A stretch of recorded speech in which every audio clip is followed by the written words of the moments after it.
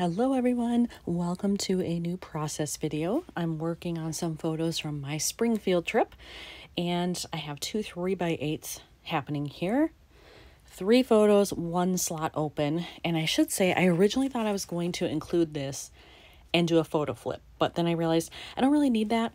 I'm just going to save it so that in the journaling, like I can write the name of the church and, whatever as part of my journaling, but I don't really need that photo, so I think I'm going to stick with these 3. But my goal here was to talk about the neighborhood because I chose to stay in an Airbnb when I was here, and Springfield's a little weird in that it's, I guess, downtown with quotation marks.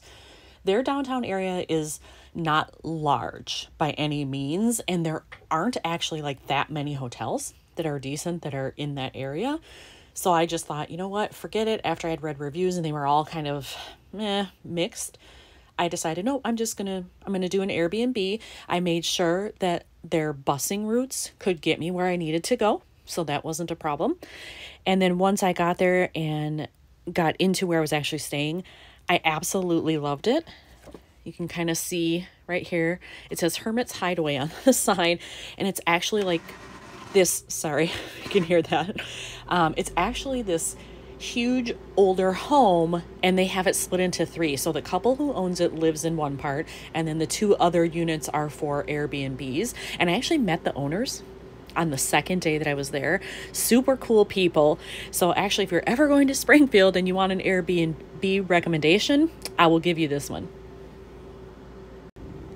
So having said all of that, I know I also want to use a particular set of stamps I have because one of the stamps says something like enjoying the neighborhood or exploring the neighborhood or something like that. So I'm going to pull it out of here. This is how I store all of my clear stamps here. I know it's this one. Oh, I guess I didn't remember that it was actually about staycation, but I guess if it's talking about neighborhood, that makes sense. But I'm going to use this for other things. Right. Oh, it says around the neighborhood. Oh, dang. I thought it said exploring. I might have another one that says something else. And I know I have a pocket card that says loving the neighborhood or something. I don't want to use both. I either want to use the card or the stamping. And I was thinking it was going to be the stamping.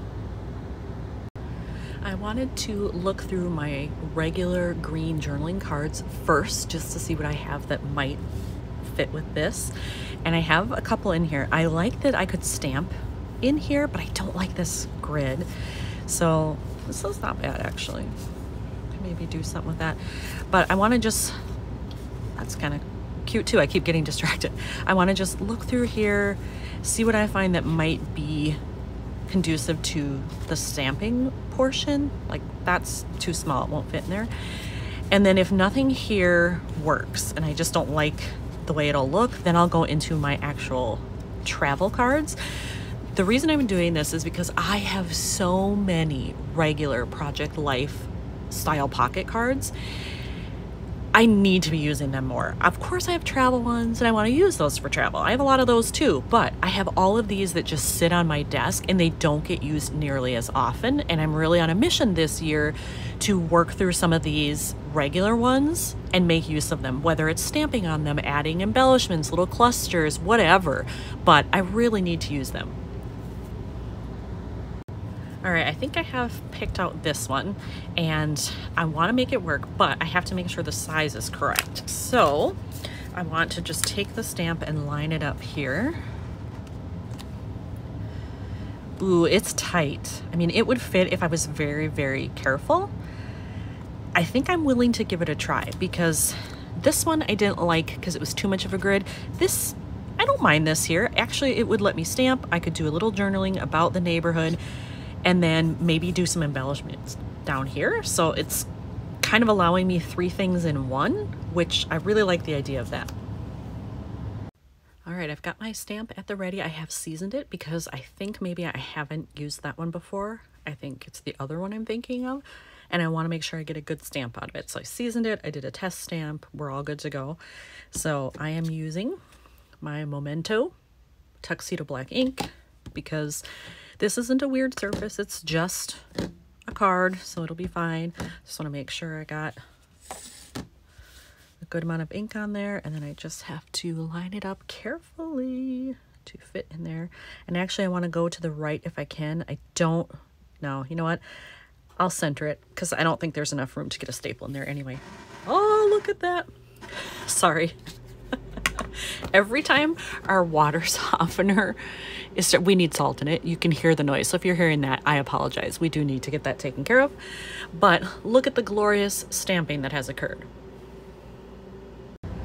Okay, so I have that done. I should mention this stamp set is from Feed Your Craft, and to my knowledge they're not in business anymore. They decided to quit doing stuff a while ago, so I think the only place you can get this is probably Etsy, or not Etsy, eBay. Sorry, Etsy, eBay. At this point, find a used set maybe somewhere, and I like it, but I don't think it's available any longer. For what I have left, I do want to do something down here, I think, and then I'm considering cutting this down and having a background show through because that's a lot of dead space. Unless I found like a really cool embellishment that I could put there, but I'm thinking I'll end up cutting it down. And at least I have some nice options. I could do gray background, brown. What do I have going in here? I could do a red accent. I don't want red behind it. That's a little too Christmassy. But yeah, there's more dark in the planks here too. So maybe a darker gray to match the planks, the brick walkway there, the cement steps of the church. I'm gonna go into my stash and look. In my scraps, I did have this. I also had a shade that was lighter than this, another piece that was a shade darker. The darker was way too dark. This is kind of a nice mid-range. I think it's definitely lighter than what's here, but the one that's even lighter than this, it was like smoke or something, I think it's called. Way too light. So I think this is going to be my best bet here. So I'm going to cut that down and then see what I think of it. All right, I cut down the paper already, so I have that the right size. Now I'm going to cut down the photo, and I think I want a little bit of the brick there, but I don't need all of it.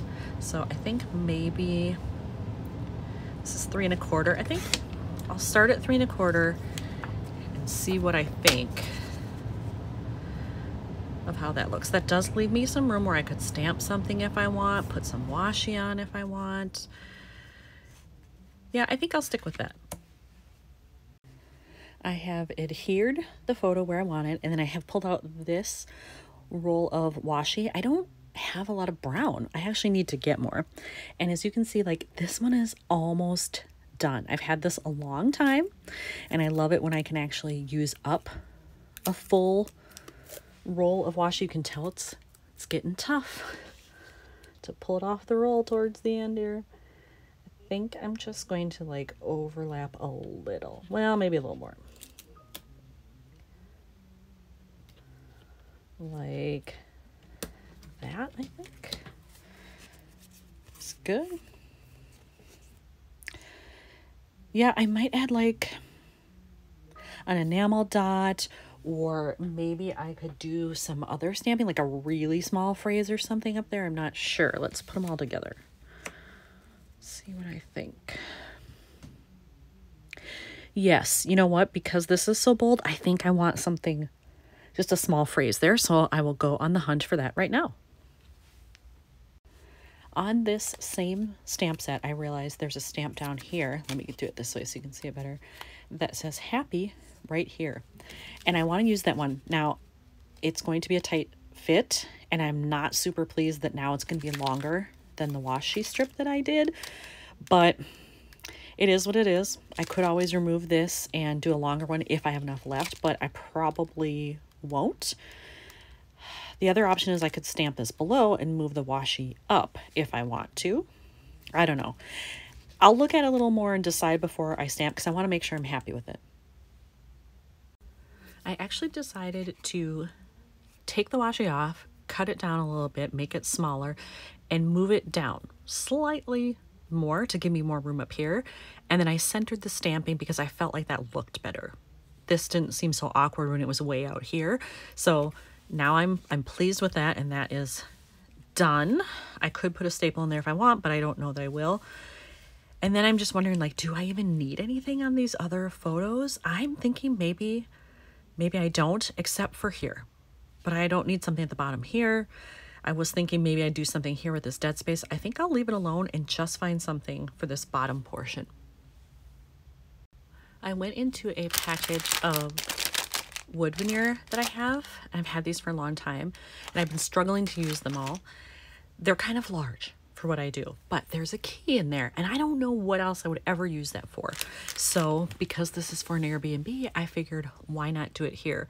But I think I'm actually going to take some of my brown ink and rough this up a little bit because I feel like that's too light. I mean, it kind of goes over here, but I would like something that's a little more in between that, these two, and this.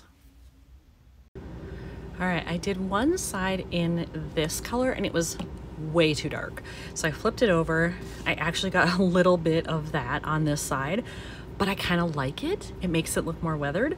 And then I decided to just use this. I have a couple of these that I have been hoarding since they said they were gonna stop making these. I bought a few and I've just held on to them. This one is still working. So I decided to just rub that over the wood veneer and it worked great. So now I can apply it to the card. And voila, there it is all put together. I'm really happy with my decision to do that. I think it just adds a nice little touch to this. And I am trying to keep things flat, but I don't mind a little bit of this, you know, being raised. It's quite thin actually for wood veneer. So I'm totally cool with that. So here's another one done for Springfield. Thanks for watching.